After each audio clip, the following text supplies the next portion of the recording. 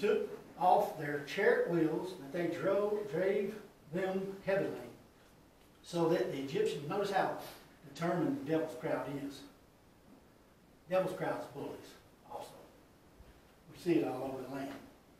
So that the Egyptians said, let us flee from the face of Israel, for the Lord fighteth for them against the Egyptians. They done went too far. They done got too far in the wrong way.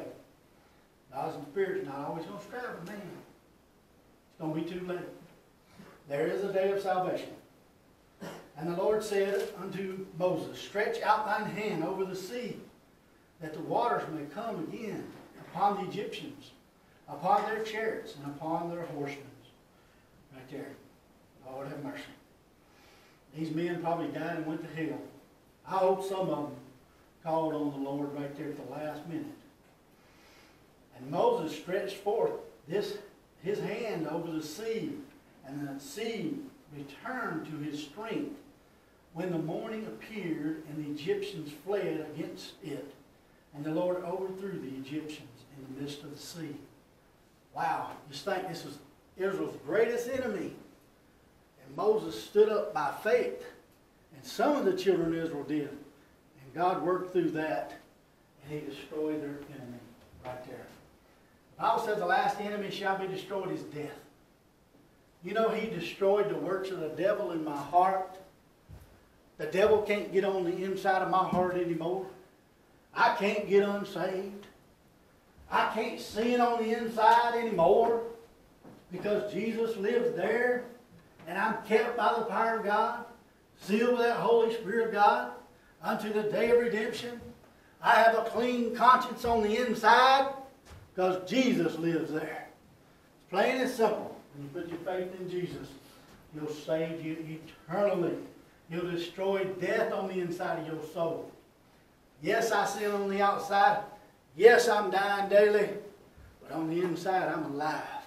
Amen. The Bible says there's a well springing up, well of water springing up to everlasting life right there on the inside of those that are saved. Thank God for that. Amen.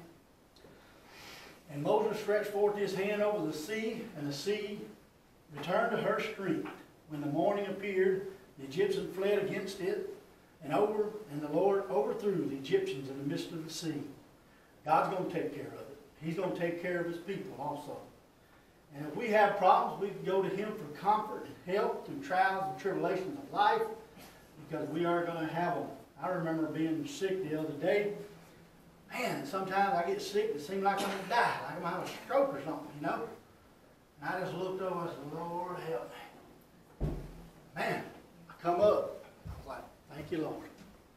You know what I mean? He's protecting me. But the devil, he'll say, you couldn't have a stroke. You're going to die. Tell your wife to call 911. You know what I mean? He'll scare you to death sometimes. You have gas on your heart area, you think, I'm fixing to have a heart attack right here. You know? Lord protects us. We're not dying until He gets ready. And when He's ready, it'll be okay. I can't stop it. I just hope it's really quick, you know. I don't even know what hit me. Bang, I'm in eternity. All of a sudden I look around, there's the angels taking me to heaven. You know what I mean? Hey, I knew y'all was there. Amen. Just take me on to heaven. He's been walking with me, talking with me for how many years now? 30-something years. I saved when I was 20 years old. I'm 48 now. Fixing to be 49. I'm starting at the beginning of my old age. The beginning of my old age. It takes about, what, 30 years to really get old? I'm beginning my old age. He takes me today, that would be all right. You know what I mean? I think my wife's trying to set me up. You take out insurance? I'm taking out insurance. She's all for it, boy. House is getting in her name, everything. I'm like, man, you set me up. You don't expect me to live much longer, do you? She gets on to me about my eating all the time, my sugar and stuff. Amen. I got sugar problems. And I should do better. You know what I mean? We should do better. Like that, but I've always ate sugar all my life. It's hard to give that stuff up. You know what I mean? But it can be done. But the Bible says, I can do all things through Christ, which strengtheneth me. Amen. Right? Amen. You just got to be determined enough. Once you put out effort, God will give you the increase. He'll give you more strength. Amen. And any bad habit in your life. Almost every bad habit I ever had, I quit cold turkey. That's about the only way to do it right there. Amen. Quit cold turkey, start crying out to God. He'll give you strength you wouldn't believe. So he says in verse 29, but the children of Israel walked upon dry land in the midst of the sea. That means the whole sea had a little circle in it. And at that point, there was water all the way around that thing. God protected them right there. Their enemy was gone, thank God. Thus the Lord saved Israel that day out of the hand of the Egyptians. And Israel saw the Egyptians dead upon the seashore. And Israel saw that great work which the Lord did upon the Egyptians. And the people feared the Lord and believed the Lord and his servant Moses. God did that for his people also. He does miracles for us to build our faith up. You know, God puts up with our ill manners. You know, he put up with ill manners. These Israelites begin to complain. Matter of fact, after all the, I think the 10 miracles, it was it 10, Billy? I'm not sure. 10 or 11 miracles that he did in Egypt. 10 that he did in Egypt. And then deliver them in the midst of the sea. Right after this, they begin in verse 24 of 15. And the people murmured against Moses, saying, what shall we drink? A little old thing like that, God couldn't provide something to drink. Guess what God did? He provided something for them to drink. Israel was young at this time. They complained a lot. You know what I mean? But after a while, they kept complaining. God dealt with them. And sometimes when we're young Christians, we do stupid stuff. I remember so many stupid things I did when I was a young Christian. You know, said things. God just kept putting up with me. Trying to fertilize that tree, you know, where it talks about it in the Bible for a year. Fertilize that tree. Put up with my ill manners, overlooked a few things. But after a while, you're supposed to grow up in Christ. You're supposed to be a little more mature about stuff. And when we reach that maturity level and we're still doing that, next thing you know, God's going to have to chastise his people. He don't want to, but he has to. He's waited long enough. It's like he put up with Saul. He kept putting up with Saul's ill manner. Finally, he said, that's it, Saul. I'm rejecting you from being king. We can lose our positions that the Lord wants us to have in life. You need to find the will of the Lord for your life. If you're not into this Bible, and you're not praying, if you're not trying to live the Christian life that you're commanded to do, you made a vow to God when you got saved. You didn't even know it, but you made a vow to God. You said, Lord, if you save me, I'll live for you. I'll do anything you want me to do. Somebody made a deal with the Lord. I don't say make a deal with God. Somebody did that I know. So far, they ain't held their end of the bargain up. They told the Lord, Lord, if you help me through this, I'll read your Bible. Guarantee you they never start reading their Bible. If you make a vow to God, you better keep it. It's plain and simple as that. When we got saved, we made a vow to God that we would live for him. He wants to use us right there. He wants to bless our life. We're preventing the blessings of the Lord in our lives. You think about it. Well, we appreciate what God gave us today. Let's go home and really think about what I said. We'll have an altar call.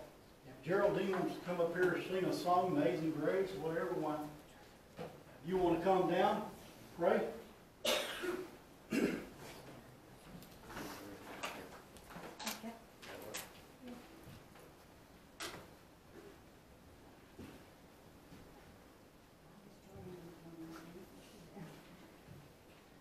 See you. low in this so sinful world.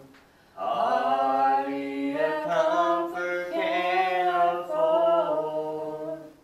Striving along to face temptation's sword. Where could I go but to the Lord? Where could I go? Oh, where could I go? Seeking a refuge for my soul, needing a friend to save me in the end. Where could I go but to the Lord? Life here is grand with friends I love so dear. Comfort I get from God's own word. Yet when I face the chilling hands of death, where could I go but to the Lord? Where could I go? Oh, where could I go? Seeking a refuge for my soul, needing a friend to save me in the end. Where could I go but to the Lord? Where could I go but to the Lord? Amen.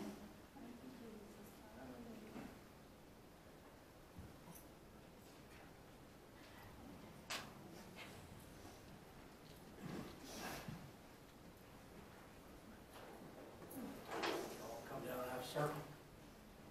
Well, some of them can't come down with you. You Can't come can't down. worry about it. If you can't just sit there, that's fine.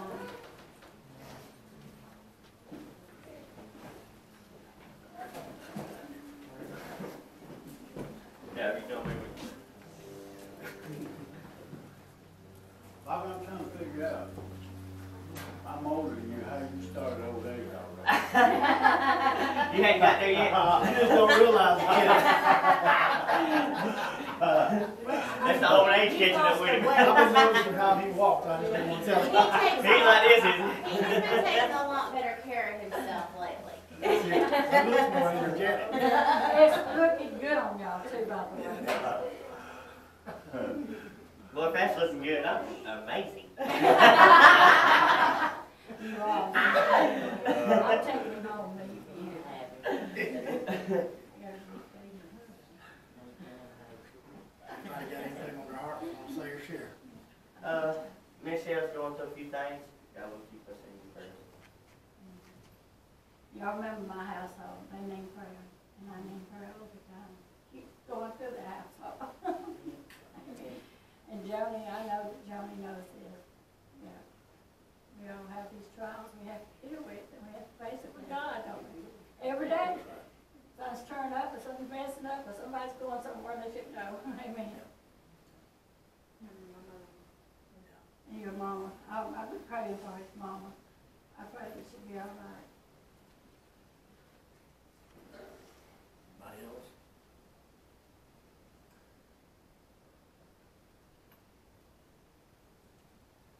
Chris, you want to lead us in prayer?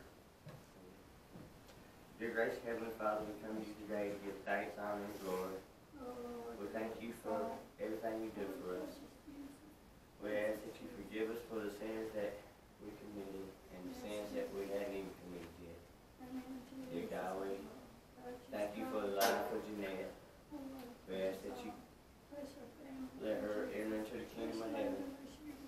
We ask that you touch Shell and our family.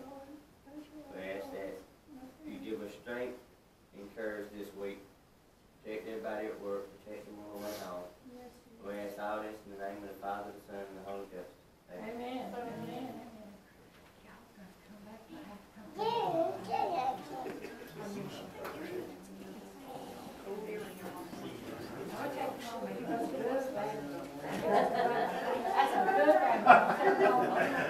Are you making this, wait a second, so you're saying her work, what is good?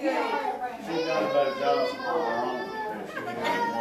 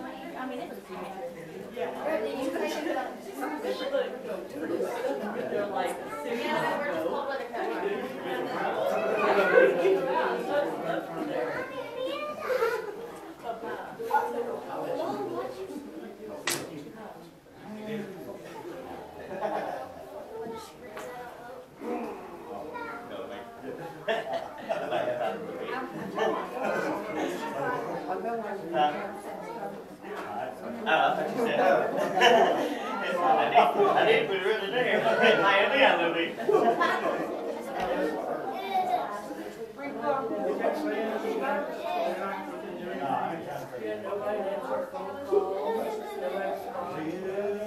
His mom made happy payment and then years later, she called and said, The whole family's got going, that's not very good. I left the monkey over at your house the other day. He's about this big, and he's brown. Yeah, but I left the monkey at your house. Have you seen him? He's about this big. And you can make I call him Little Monkey. Little Monkey. like, I mean, I make cookies and chocolate cookies, sugar free, it has that. Chicken. Yeah. I left the monkey. He's about this big. Yeah. And then You saw it.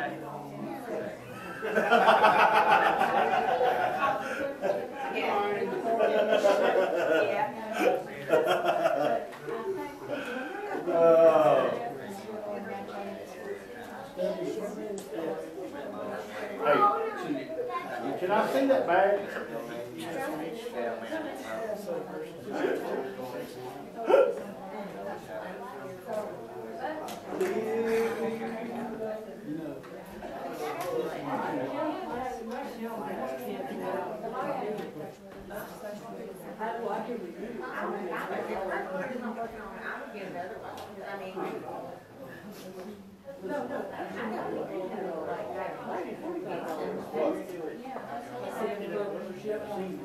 but Cindy got me so many. But if you, when you're filling it out, you have to fill out like multiple pieces of paper, and they were very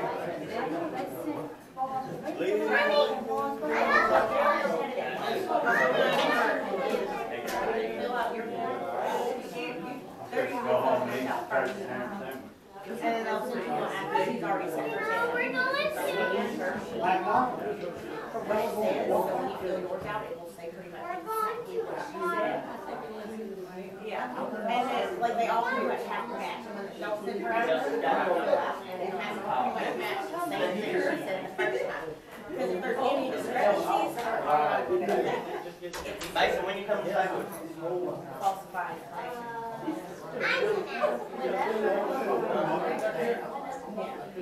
It's a hard process, but I mean, I would look at your attorney to try to Hey, hey, will you